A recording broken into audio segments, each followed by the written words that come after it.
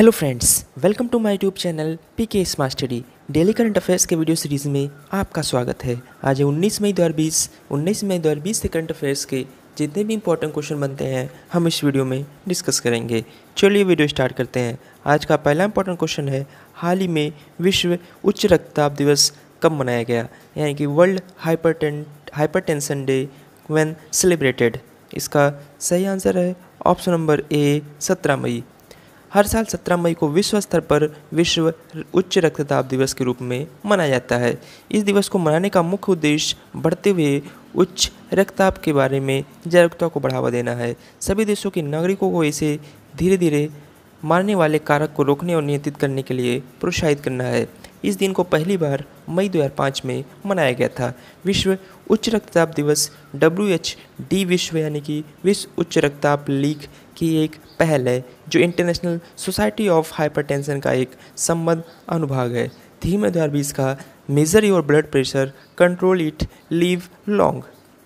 बात करें, WHL ने वैश्विक कोविड-19 महामारी के कारण 17 अक्टूबर 2020 तक विश्व रक्तचाप दिवस 2020 के उत्सव स्थगित करने की घोषणा की है। अगले क्वेश्चन पर जाने से पहले अगर ये वीडियो आपको पसंद आ रही हो तो लाइक और शेयर जरूर कर दें। साथ ही में हमारे टेलीग्राम चैनल पीके स्मार्ट स्टडी को भी ज्वाइन कर लें, वहाँ आपको सारे PDF एक साथ मिल जाएंगे। टेलीग्राम चैनल का लिंक आपको डिस्क्रिप्शन में मिल जाएगा। क्वेश्चन नंबर 2, हाल ही में प्रधानमंत्री उज्ज्वला योजना के कितने वर्ष पूरे हुए हैं? इसका सही आंसर ऑप्शन नंबर डी 4 साल। प्रधानमंत्री उज्ज्वला योजना मई 2016 में शुरू की गई थी। इस योजना ने इसके कार्यान्वयन के लिए 4 साल सफलतापूर्वक पूरे कर लिए हैं। इस योजना ने अब तक 8 करोड़ से अधिक परिवारों की मदद की है। इस योजना के तहत लगभग 8432 करोड़ रुपए प्रत्यक्ष लाभ स्थानांतरित DBT के माध्यम से स्थानांतरित किए गए हैं। इस योजना का मुख्य उद्देश्य ग्रामीण क्षेत्रों में मुख्य रूप से गरीब परिवारों को स्वच्छ खाना पकाने के लिए ईंधन उपलब्ध कराना है। चलिए चलते हैं क्वेश्चन नंबर 3 की तरफ। राष्ट्रपति रामनाथ कोविंद ने हाल ही में घोषणा किया है कि वे अपने वेतन का कितने प्रतिशत कोरोना महामारी के खिलाफ लड़ाई में भारत सरकार की सहायता के लिए दान करेंगे? इसका सही आंसर ऑप्शन नंबर डी 30%। राष्ट्रपति रामनाथ कोविंद ने मार्च में PM केयर्स फंड में 1 महीने का वेतन का योगदान दिया था और अब इन्होंने 1 साल के लिए अपने वेतन में 30% का कटौती का फैसला किया है। राष्ट्रपति भवन पैसे बचाने और इस लड़ाई में मदद करने के लिए राष्ट्रपति के निर्देश का पालन करेगा। यह कोरोना महामारी के खिलाफ लड़ने के लिए खर्च को कम करने और पैसे बचाने के लिए एक उदाहरण स्थापित करने के लिए किया जा रहा है। चलिए चलते हैं क्वेश्चन नंबर 4 की तरफ। भारतीय सेना द्वारा सामान्य नागरिकों को कितने साल के लिए सेना में शामिल करने के लिए संबंधित एक प्रस्ताव पर विचार किया जा रहा है? इसका सही आंसर ऑप्शन नंबर ए 3 साल। भारतीय सेना द्वारा सामान्य नागरिकों को 3 साल के लिए सेना में शामिल करने के संबंधित में एक प्रस्ताव पर विचार किया जा रहा है। यदि इस प्रस्ताव को मंजूरी मिल जाती है तो यह अपनी तरह का पहला प्रस्ताव होगा जो देश के आम नागरिकों को भी सेना में शामिल होने का अवसर प्रदान करेगा। इस प्रस्ताव के अनुसार नागरिकों द्वारा सेना में शामिल होना पूर्णतः स्वैच्छिक होगा। इसके अलावा चयन मानदंडों में किसी भी प्रकार की कोई कमी नहीं की जाएगी। प्रस्ताव के पारित होने से ऐसी उम्मीद की जा रही है कि इसके परिणाम स्वरूप सेना के वेतन और पेंशन खर्च में भारी कमी होगी। चलिए चलते हैं क्वेश्चन नंबर 5 की तरफ। रक्षा परीक्षण अवसंरचना योजना यानी कि DTIs को हाल ही में किस मंत्री द्वारा अनुमोदित किया गया? इसका सही आंसर है ऑप्शन नंबर डी रक्षा मंत्री राजनाथ सिंह। एक रक्षा परीक्षण अवसंरचना योजना अर्थात defence testing infrastructure scheme DTIS को रक्षा मंत्री राजनाथ सिंह द्वारा मंजूरी दी गई। इस 400 करोड़ रुपए की परिव्यय वाली योजना को निजी क्षेत्र की रक्षा और एरोस्पेस कंपनियों की सस्ती सुविधाओं का परीक्षण करने के साथ साथ उनके द्वारा डिजाइन किए गए हथियार को मान करने की पेशकश करने के लिए मंजूरी दी गई है। DTIS योजना को विशेष रूप से सूक्ष्म, लघु और मध्यम उद्यमों और स्टार्टअप के बीच स्वदेशी रक्षा क्षमता को बढ़ावा देने के लिए अनुमोदित किया गया है। इस योजना के तहत निजी क्षेत्र को सरकारी खर्च पर अग्नेयास्त्रों, गोला बारूद, इलेक्ट्रॉनिक्स और रडार के लिए परिष्कृत और महंगी परीक्षण सुविधाओं जैसी सुविधाओं तक पहुंच प्राप्त होगी। चलिए चलते हैं क्वेश्चन नंबर 6 की तरफ। वित्त मंत्री निर्मला सीतारमण के अनुसार शहरों से गांव की ओर जा रहे प्रवासी मजदूरों को रोजगार की कमी न हो, इसलिए मनरेगा का बजट कितने करोड़ रुपए बढ़ा दिया गया है? इसका सही आंसर है ऑप्शन नंबर बी 40,000 करोड़ रुपये। केंद्रीय वित्त मंत्री निर्मला सीतारमण ने बताया कि ग्रामीण क्षेत्रों में रोजगार की योजना मनरेगा के बजट में बड़ा इजाफा किया गया है। वित्त मंत्री ने कहा कि मनरेगा का बजट 40,000 करोड़ रुपए का बढ़ा दिया गया है। इसके पहले मनरेगा का बजट 61,000 करोड़ रुपये था। अब बजट में 40,000 करोड़ रुपए का इजाफा कर दिया गया है।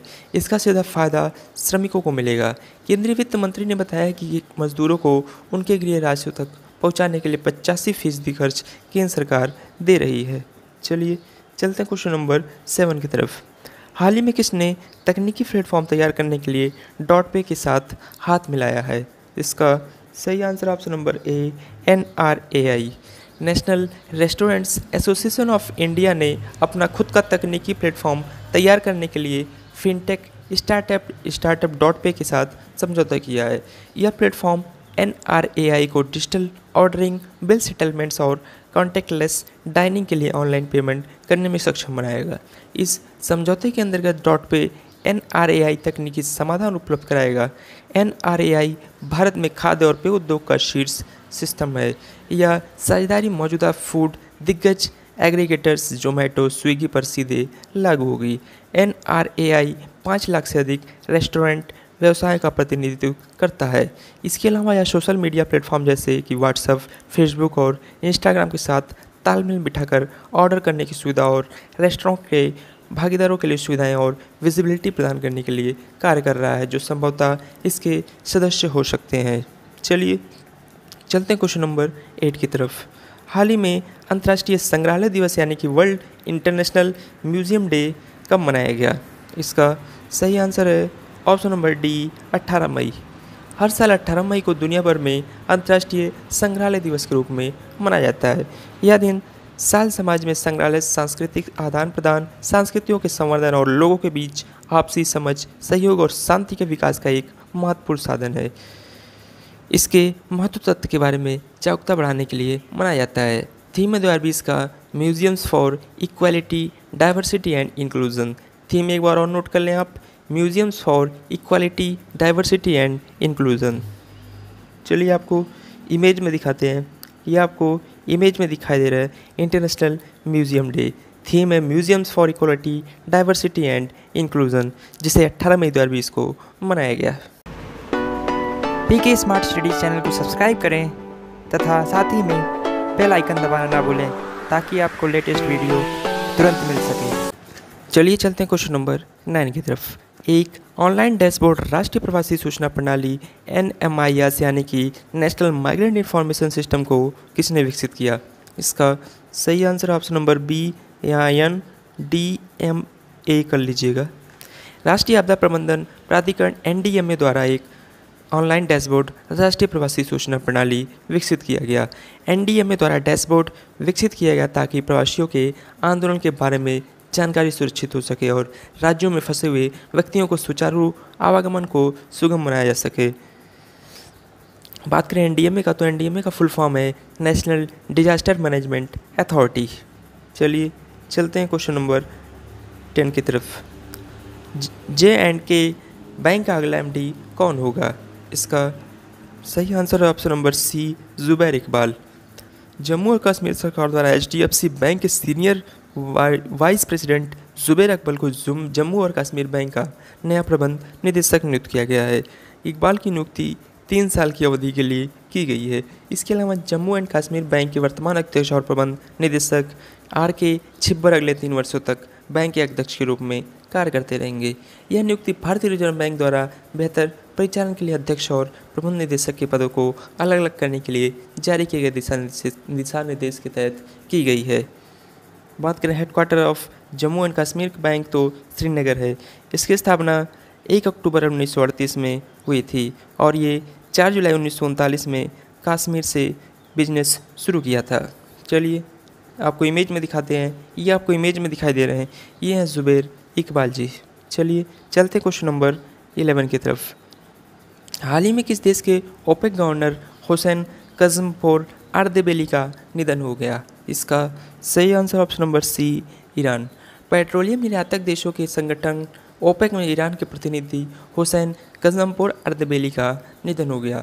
इन्होंने लगभग 20 वर्षों तक ईरान के ओपेक गवर्नर के रूप में कार्य किया था। 1995 से 2008 तक इस पद पर रहने के बाद वे 2013 से ओपेक में ईरान के प्रतिनिधि थे। चलिए आपको पहले इमेज में दिखाते हैं। ये आपको इमेज में दिखाई दे रहे हैं, ये थे गवर्नर ओपेक के गवर्नर हुसैन कज़नपोर अर्दबेली, जिनका हाल ही में निधन हो गया। चलिए अब आपको ईरान के बारे में बातें हैं। ईरान की कैपिटल है तेहरान, प्रेसिडेंट है हसन रूहानी, जो कि आपको इमेज में दिखाई दे रहे हैं। करेंसी की बात करते हैं ईरानियन रियाल, बिगेस्ट लेक है लेक उर्मिया, हाइस्ट माउंटेन है माउंट दमावंत, नेशनल गेम है रेस्टलिंग, एनिमल है एशियाटिक लायन, बर्ड है Nightingale, flower red rose, parliament name है मजलिस। चलिए आपको मैप में दिखाते हैं, ये मैप में ईरान। चलिए चलते हैं क्वेश्चन नंबर 12 की तरफ। हाल ही में विश्व दूरसंचार एवं सामाजिक सूचना दिवस कब मनाया गया? इसका सही आंसर है ऑप्शन नंबर ए 17 मई। हर साल 17 मई को विश्व स्तर पर world telecommunication and information society day यानी विश्व दूरसंचार एवं सामाजिक सूचना दिवस मनाया जाता है। विश्व दूरसंचार एवं सामाजिक सूचना दिवस को मनाने का मुख्य उद्देश्य उन संभावनाओं को तलाशने के बारे में जागरूकता बढ़ाने में मदद करना है।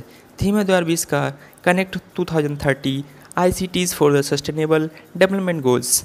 विश्व दूरसंचार दिवस को पहली बार 1969 से 17 मई को प्रतिवर्ष मनाया जा रहा है। इसी दिन 17 मई 1865 को अंतर्राष्ट्रीय दूरसंचार संघ की स्थापना की वर्षगांठ है, जब पेरिस में पहले अंतर्राष्ट्रीय टेलीग्राफ कन्वेंशन पर हस्ताक्षर किए गए थे। चलिए अब आपको मई माह के सारे इंपॉर्टेंट डे रिवीजन कराते हैं।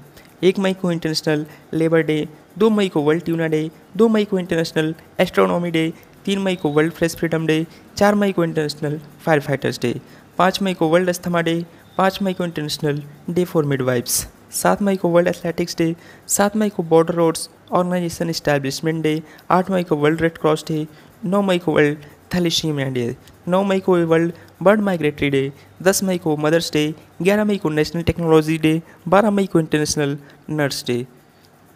बात करें 15 मई को तो इंटरनेशनल फैमिली डे, 16 मई को इंटरनेशनल डे ऑफ लाइट, 17 मई को वर्ल्ड हाइपरटेंशन डे, 17 मई को ही विश्व दूरसंचार एवं सामाजिक सूचना दिवस और 18 मई को इंटरनेशनल म्यूजियम डे यानी कि अंतर्राष्ट्रीय संग्रहालय दिवस मनाया जाता है। चलिए चलते हैं आज के स्टैटिक जी के क्वेश्चन की तरफ। यम विजय कृष्ण मेमोरियल कप निम्नलिखित में से किस खेल से संबंधित है? इसका सही आंसर है option number sea horse racing यानी कि घुड़दौड़। चलिए चलते हैं आज के आंसर ऑफ स्टैटिक क्वेश्चन की तरफ। हाल ही में यूरोप में कोरोना वायरस फ्री होने वाला पहला देश कौन सा बना है? इसका सही आंसर था ऑप्शन नंबर ए स्लोवेनिया। चलिए चलते हैं क्वेश्चन ऑफ द डे की तरफ। हाल ही में किस IIT द्वारा MIR एंड कोविड-19 डैशबोर्ड विकसित किया गया है? इसका सही आंसर आपको कमेंट बॉक्स में कमेंट करके बताना है। ऐसे डेली करंट अफेयर्स के वीडियो के लिए आप अपने चैनल PK स्मार्ट स्टडी को सब्सक्राइब करें। वीडियो पसंद आई हो तो लाइक और शेयर जरूर करें। Thank you.